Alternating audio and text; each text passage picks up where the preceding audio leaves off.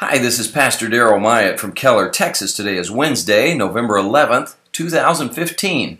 This channel is all about world news, Bible prophecy, end-time events, and the return of our Lord and Savior, Jesus Christ. Let's get right into it today. This first story comes out of Breitbart.com. It says Obama becomes first sitting president to pose for cover of LGBT magazine. That's lesbian, gay, bisexual, transgender magazine. Obama, first president to pose for it. He made history by becoming the first ever sitting U.S. president to pose for the cover of an LGBT magazine. He's on the cover of Out magazine's latest Out 100 issue as the publication's Ally of the Year. Remember, a couple of years ago, Time magazine had a cover of Obama with a rainbow saying, "First Gay President." The 44th President of the United States is our Ally of the Year, a president who came to office on a wave of euphoria, appeared to lose momentum halfway through, and has since rallied, helping us secure marriage equality, among other landmark initiatives that are transforming our place in America, the editors of Out wrote in an article accompanying the cover. We all have seen his promotion of the lesbian, gay, bisexual, transgender people. And I'm for all men are created equal. But I'm not for going against God's word to make things appear in a way that they shouldn't appear. You know, there's a reason why Jesus told us in Luke that as in the days of Noah, so would it be at the coming of the Son of Man. In Noah's day, the world was wicked, so evil, that God destroyed it completely, except for Noah and the ones in the ark. Jesus said, as in the days of Lot. In the days of Lot, who lived in Sodom, there was such evil perversion in those twin cities, Sodom and Gomorrah, that God destroyed them completely. Here we are today with a president saying we're no longer a Christian nation, forcing all states to recognize gay marriage, forcing everyone to participate in abortion through Obamacare, thumbing his nose at God.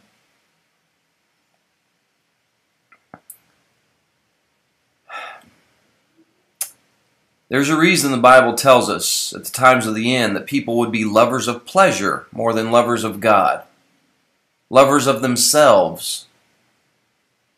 And here we see the world saying, oh, you know, whatever wicked perversion you like, it's okay, because we're all created equal and you can have whatever wicked, evil perversion you like.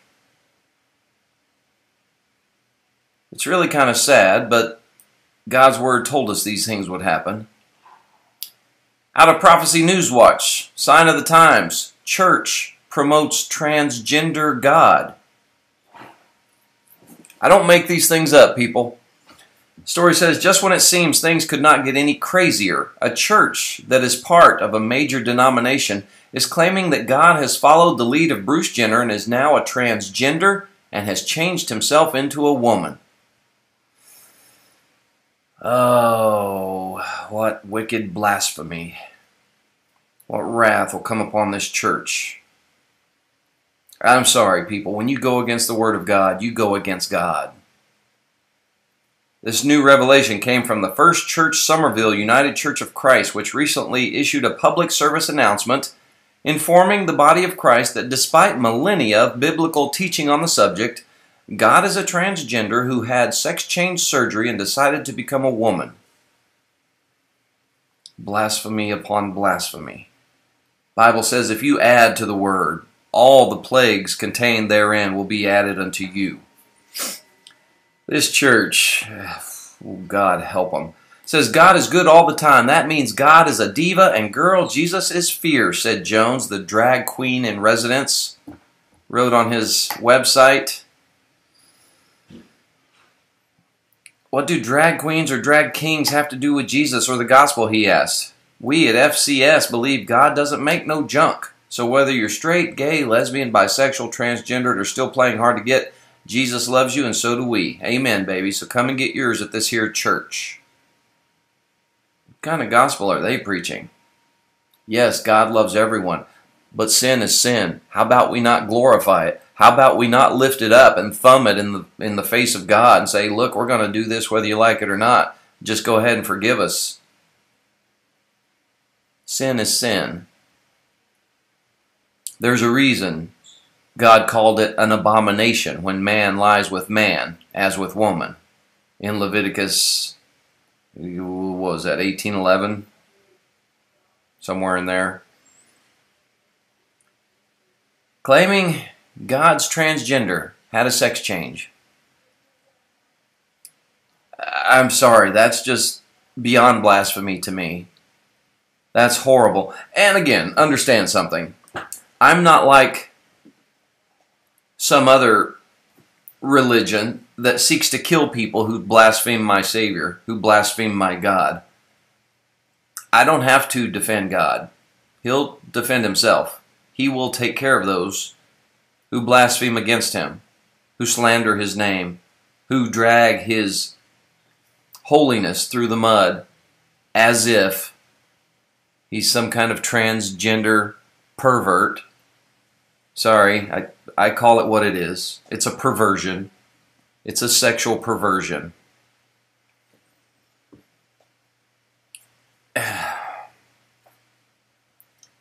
Saying God is a transgender. There's a reason Jesus called him Father. God the Father. There's a reason.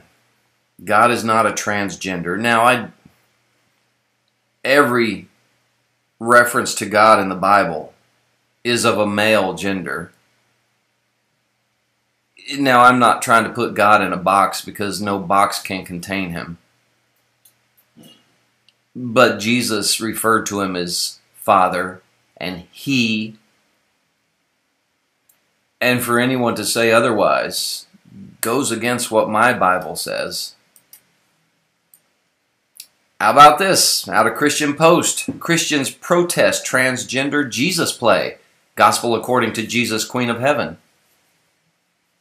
This is the world we live in, people. This is the wickedness upon the face of this planet.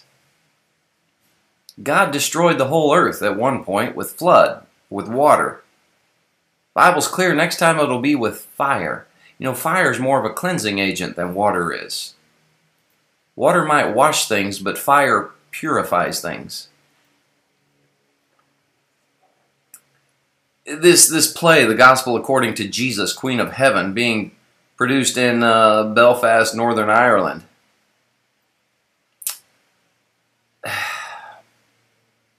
Recreates biblical stories with a different slant. The play imagines a transgender Jesus coming back to the world today. Yeah, I'm sorry, people. You're missing the mark of what the gospel is if this is the kind of garbage you follow after. This is the world we live in. When the disciples asked Jesus, what will be the sign of your return? What will be the sign of the end of the world? In Matthew 24, Mark 13, Luke 21, the first thing Jesus said in all three of those passages is, watch that no one deceives you. Here's some more deception for you. Calling God a transgender. How many people are going to follow after this false doctrine? Saying, oh, that sounds good to me. All the lesbian, gay, bisexual, transgender people going, hey, yeah, that sounds really good. Maybe you've not heard of this, but there's a Queen James Version Bible out there that removes the fact that homosexuality is a sin.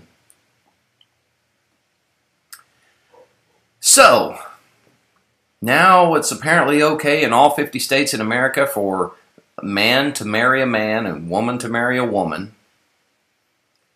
Out of JewsNews.com, university academics say pedophilia is natural and normal for males to be aroused by children. I told people years ago that, oh, if the gay thing is passed, what's next?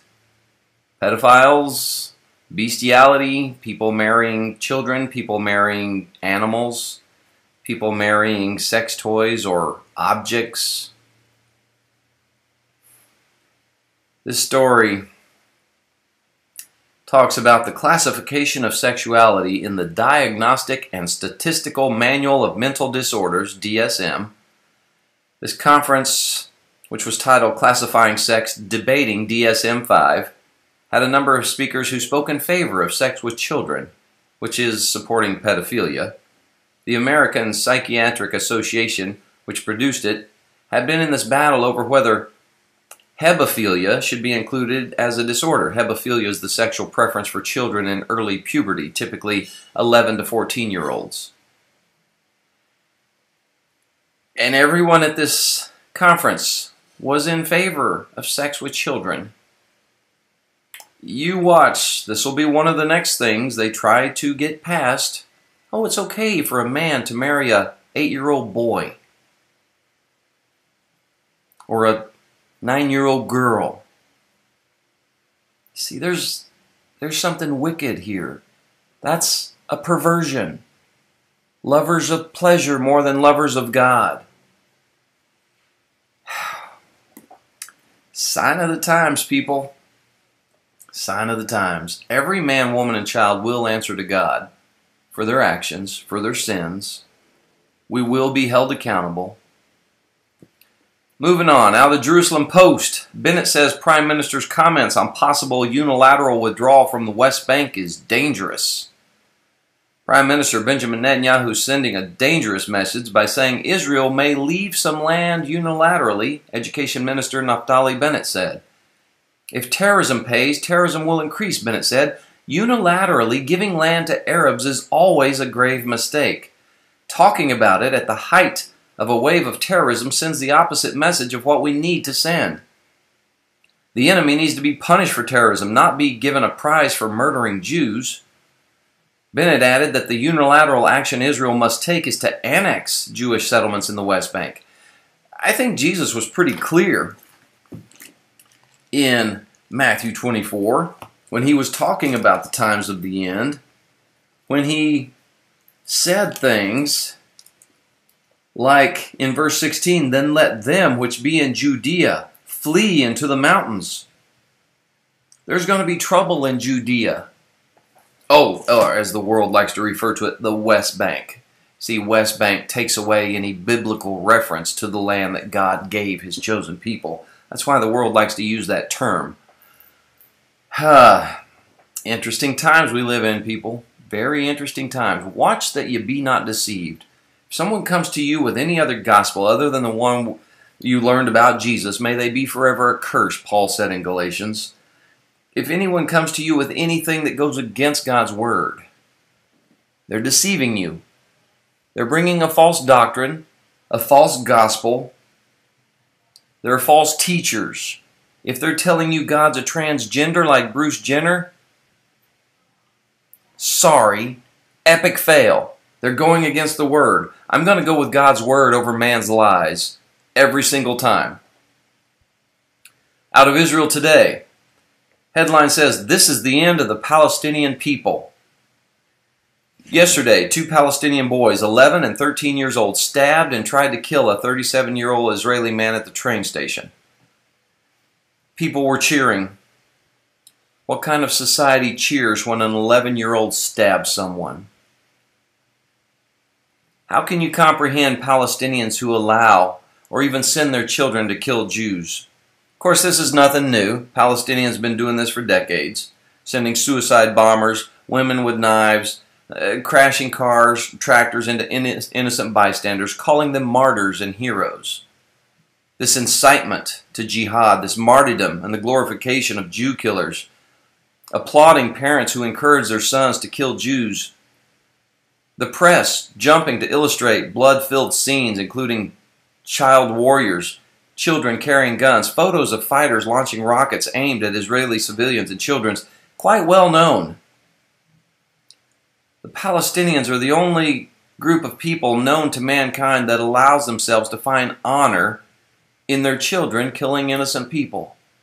No other culture teaches their children to sacrifice themselves in order to take vengeance on innocent people.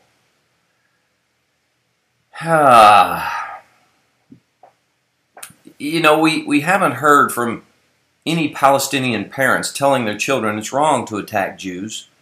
You don't hear of teachers in Palestinian schools teaching children it's wrong to run around stabbing Jews in the streets. If anyone's concerned for the Palestinians, they should demand action now, with an end to this wickedness, an end to this killing, this hatred. Civilization's crumbling all around us. We can't afford to confront this devious justification of murder propagated by the Palestinians against the Jews.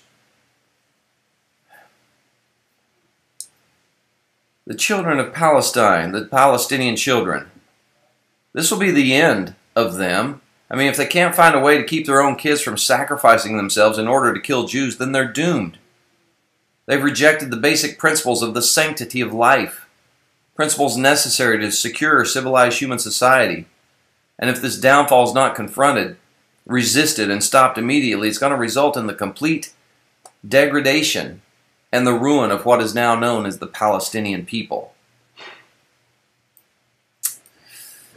How about this out of freebeacon.com? United States to help Iran build nuclear reactor. United States is going to help Iran build a nuclear reactor. Yet they turned Israel down for an increase in the money they need. $150 billion for Iran, but only $3 billion a year for Israel. Wow.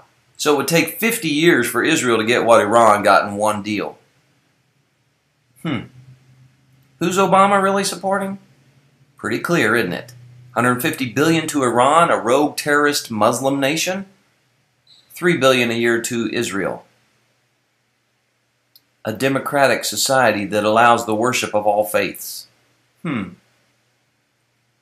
Mr. Obama, your fruit is showing, and it's rotten to the core.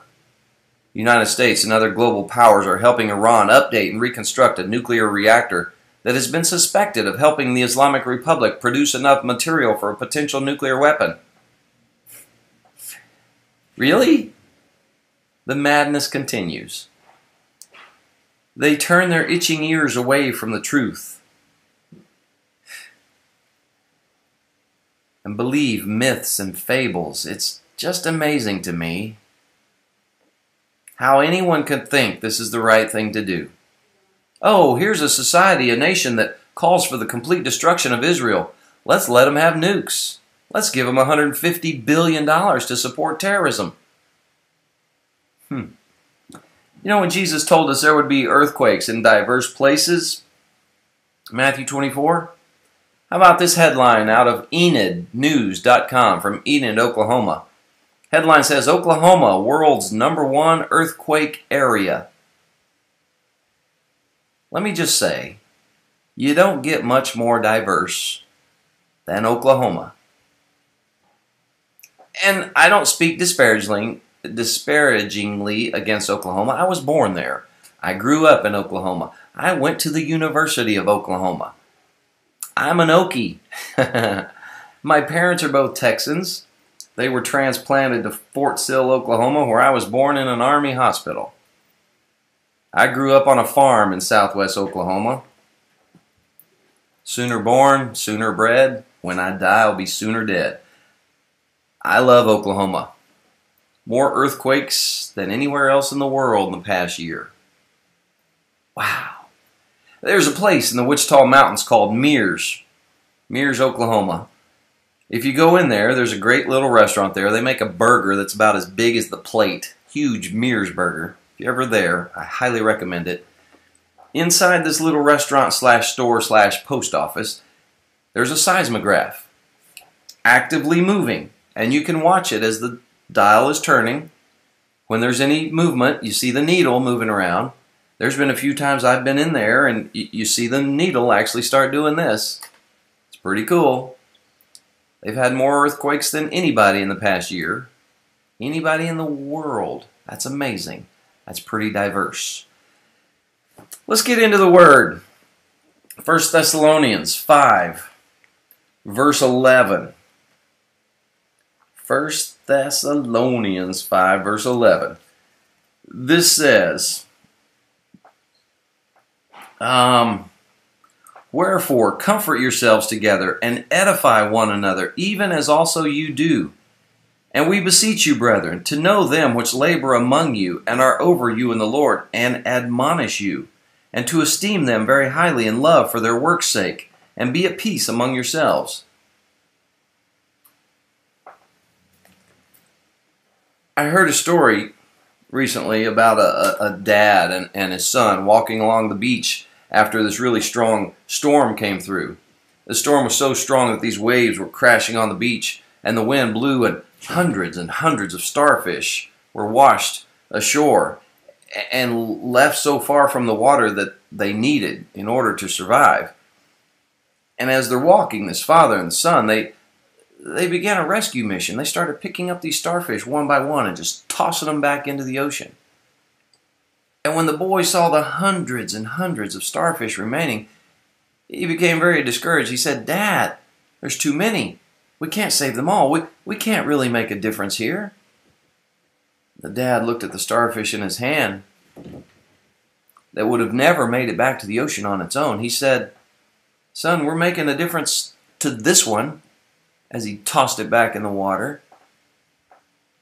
You see, you and I can make a difference. Even if it's only one at a time. We know there's millions, if not billions, of people who will reject the good news of the gospel of Jesus Christ. But that doesn't mean we can't make a difference.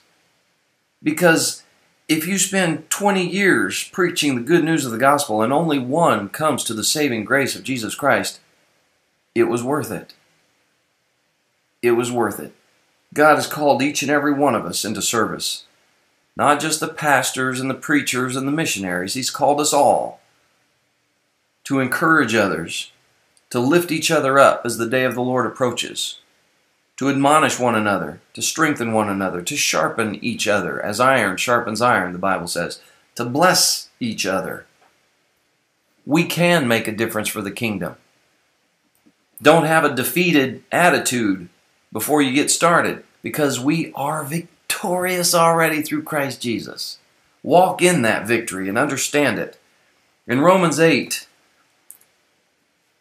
verse 38 and 39 says, "For I am persuaded neither death, nor life, nor angels, nor principalities, nor powers, nor things present, nor things to come, nor height, nor depth, nor any other creature shall be able to separate us from the love of God, which is in Christ Jesus our Lord." In Psalm 25,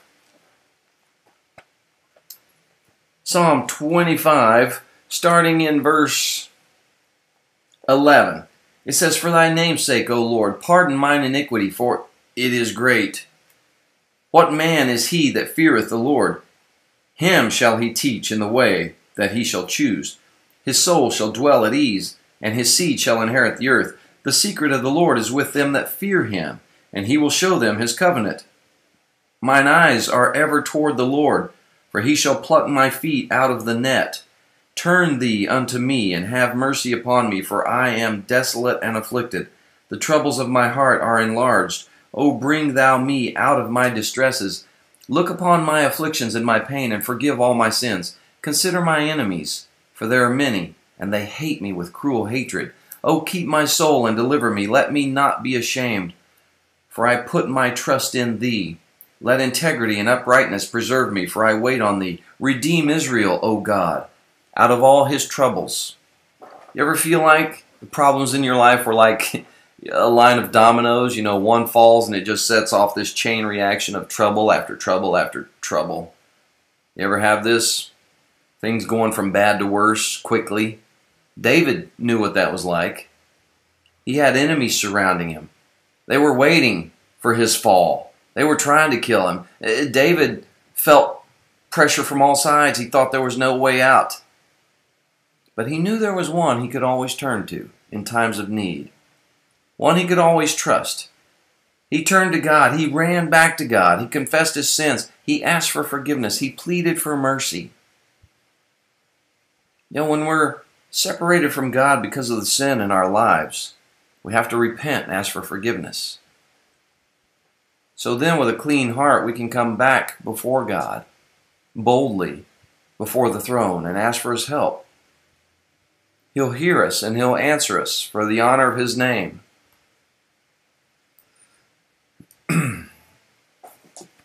Let's go to Genesis. Genesis 2, verse 23. And Adam said, This is now bone of my bones and flesh of my flesh. She shall be called woman, because she was taken out of man. I can't help but imagine when Adam woke up from his sleep that God had put him under, and he saw Eve standing there in her naked glory. I picture him going, Whoa, man! Hey, that's a good name. That's what I'll call her. Woman. Yeah. You know Eve had to be just completely stunning and beautiful. Of course, because God created her. Marriage is not some human idea that someone came up with one day. God ordained man. God ordained man and woman to join together in complete union of body and spirit. The Bible teaches that man and woman were made for each other right from the beginning from God Almighty. You know, God's ideal of marriage is one man, one woman, together for life, till death do you part. Anything else is a perversion and an alteration of God's divine plan for marriage. God didn't plan for man to marry man, or woman to marry woman, or man to marry child, or beast, or object. But no matter how clear this speaks in Scripture on this issue, the world continually tries to change and amend the concept of marriage to accommodate the world's perversions, the latest trends, the culture of our time and ideas, perverting the gospel of marriage. Human beings have a strong need for companionship. God knew this from the beginning. In fact, God put that desire and that need in us. In fact, you realize the first commandment in the Bible, right?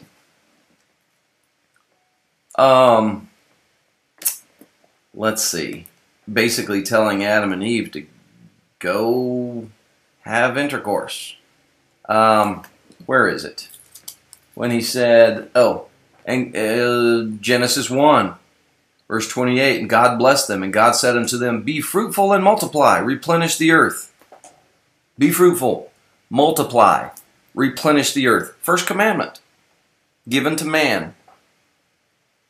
Man and woman were designed to share their lives together, to share their love together, their trust. Marriage is at best a companionship on so many levels. It's a spiritual companionship where the partners grow together, they support each other. Marriage is also a psychological union where each partner knows the other, loves the other, strengthens the other. Marriage is also a physical companionship for the pleasure and the enjoyment of each other. It's interesting. In Genesis, God pronounced each day of His creation as good. The only part that was not good was the aloneness of man. Marriage is God's idea and God's plan to fill that emptiness. So don't let anyone else tell you what marriage should be. God already defined it. Who is man to redefine it? If you want to know what marriage is all about, get into the Word of God, because it's clearly spoken of. It's very clear. In Matthew 19, verse 5, says, And said, For this cause shall a man leave father and mother, and shall cleave to his wife, and they twain shall be one flesh. The two will be one flesh. What does it mean for a man and woman to become one flesh? This, I believe, is speaking of the act of intercourse between a man and a woman that produces this one flesh relationship. Now, whether or not the man and woman ever cleave to each other in marriage, this physical act still binds them together as one flesh. That's the reason why sexual intercourse outside of a marriage whether it's extramarital or premarital, is very damaging. You see, whether or not people get caught or pregnant or hurt anyone else with their sin, they're doing a lot of damage to themselves. This is a relationship that takes place through this sexual act that makes us one with another person. There's no such thing as a one-night stand or a night on the town. That's all there is to it. You know, there's so many things like alcoholism and child abuse and hatred and loss of love and hundreds of other things that are clearly wrong, but they're not grounds for divorce like adultery is. That tells me there's something very powerful in this act that takes place, in this physical act, and explains why Satan has exploited this area for so long. I mean, you can't see an ad driving down the road that's not sexual in nature. You can't watch TV for 20 minutes without seeing ads that are sexual in nature. Becoming one flesh with someone through sexual intercourse is not marriage. Okay? Marriage includes, but is even beyond becoming just one flesh. Jesus clearly pointed this out in John 4, verses 17 through 18, when he said that woman that was speaking to him at Jacob's well had 5 prior husbands, and the man she was currently living with was not her husband. I think it's pretty certain this woman was having sexual relations with the man she was living with, but that did not make him her husband. Marriage involves more than sexual relations. It's a covenant or a commitment between a man and a woman that corresponds to cleaving to each other that Jesus speaks of. For life, one man, one woman, for life. That's the way God designed it. That's the way God intended it. That's the way God made it. Any deviation from that is a perversion. Period. Whether you believe the Bible or not, whether you know God or not, deviating from God's plan of marriage is perverting what God intended. So look around at all the perverts that are crying for another way. And yes, I'm sorry, but if you're perverting the Word of God, I'm going to call it what it is. Let's go to Romans 12, verse 10. I'm probably going to catch a little flack from some of those comments, but that's okay. I'm used to it. Romans 12, verse 10. Be kindly affectioned one to another with brotherly love, in honor, preferring one another, not slothful in business, fervent in spirit, serving the Lord, rejoicing in hope, patient in tribulation, continuing instant in prayer, distributing to the necessity of saints, given to hospitality. Bless them which persecute you. Bless and curse not. How many true friends do you have? Real, genuine, true friends. You know, you might come up with a bunch of names at once. According to Facebook, I've reached my limit of 5,000 friends. But the more you look closely at the people you call your friends, how many of them are true friends? How many of them will stand by you no matter what? I think the reality is that most people don't have a whole lot of real, true, genuine friends. The ones who are loyal. The ones who will stand by you. The ones who will support you through thick and thin. It's funny because I think I have some greater friends online that I've never met face to face than some of my more casual friends that I've known for decades. That dependable, intimate closeness, that bond, I think that's what God wants for us. It's a rare thing, though. It's hard to find. David and Jonathan in the Scripture, I think we can learn a lot from the relationship they had. In 1 Samuel 18 or so, they had a real friendship built upon the foundation of mutual respect, of love, an authentic, genuine commitment to each other. I think for true friendship, each party needs to appreciate The other's godly qualities. Now, granted, there's a lot of people that don't know God, but I think this starts with an attitude of valuing all people, not just the ones that know God. I mean, Jesus chose to die in their place even before they acknowledged Him as Savior. So I think that means they have great worth to God, so they should have great worth to us. All life is valuable. All people are to be loved. Jesus said, love others as you love yourself. At the same time, this regard that David and Jonathan had toward each other was greater than just respect. It was like this admiration for qualities that Scripture commands. Loyalty to the nation of Israel, courage and strength in battle, and a strong faith in God. So, with that in mind, think again who your true friends are, your close friends, your best friends. My closest friend doesn't even know God.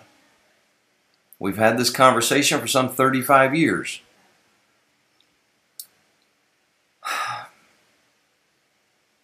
If that's the case with you, does your friend admire your biblical characteristics that they see in you, your godly qualities? Because I think that's one of the things that draws my closest friend to me, is he sees Christ in me.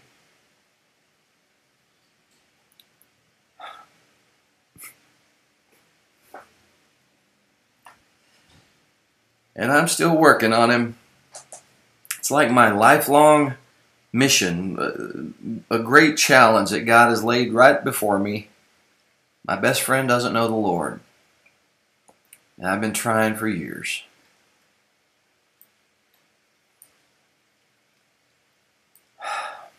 In Hebrews 9:20, it says, saying, this is the blood of the testament, which God hath enjoined unto you. There's a strange power about the blood. The sight has an effect on people.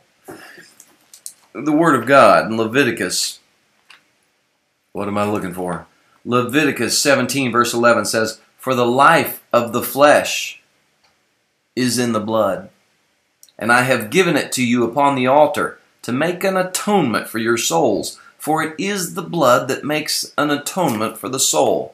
Isn't that interesting? That was spoken in Leviticus. And then Christ on the altar with His blood made atonement for our souls. Blood. One of those things.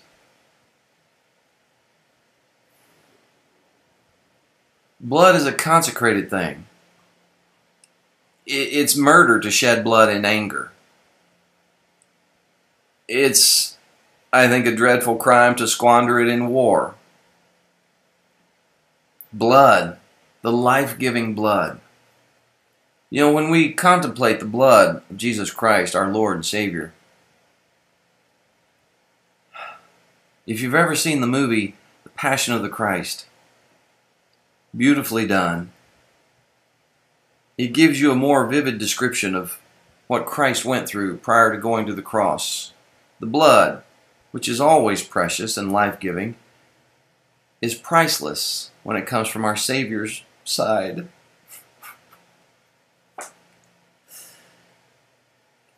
The blood of Jesus seals the covenant of grace that God has with us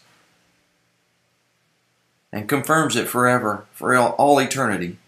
You know, covenants of old were made by sacrifice.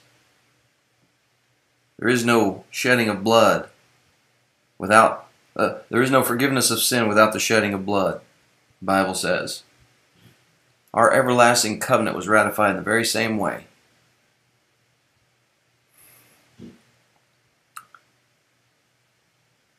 Blood ensures the covenant that God made with us. The blood of Jesus made His testament valid. You know, if you think about it, a person's will has no power unless the testator dies, right? This soldier thrust his spear through the side of Jesus, proved that Christ was really dead. The soldier said, yes, He's dead. A trained soldier who knew what death looked like. Some people said, oh, Jesus didn't die. He fainted from loss of blood. And it just came to in the grave. No, he died. He died on the cross for our sins. There's no doubt Christ died. And we can boldly appreciate what Jesus did on the cross, the legacy, the covenant that he left for his people. A dying Savior. This blood speaks to us, though. It doesn't tell us to sanctify ourselves in any way by our works, by our deeds. It doesn't call us to the newness of life and then incite us to completely consecrate the blood of the Lamb. This power of the blood must be known. It must be felt in your heart, in your soul, in your life, in your walk, in your work, in your witness, in your testimony. The blood of the Lamb that cleanses us of all sins, of all unrighteousness, of all wickedness, of all perversions. The blood of the Lamb. Without this blood, we can never be saved. Because it is the blood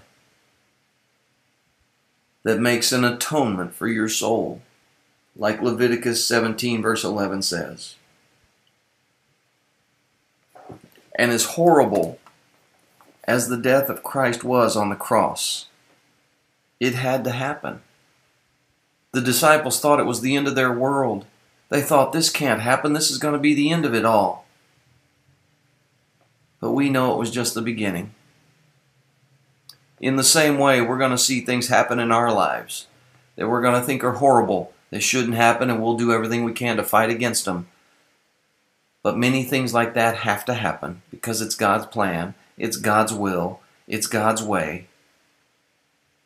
And we need to trust Him no matter what. Do you trust Him? Have you given your life to God? Have you accepted the atonement that can only come through the blood of Jesus Christ? I hope and pray you do. I love you guys. God bless you. And good Lord willing, I'll see you again tomorrow.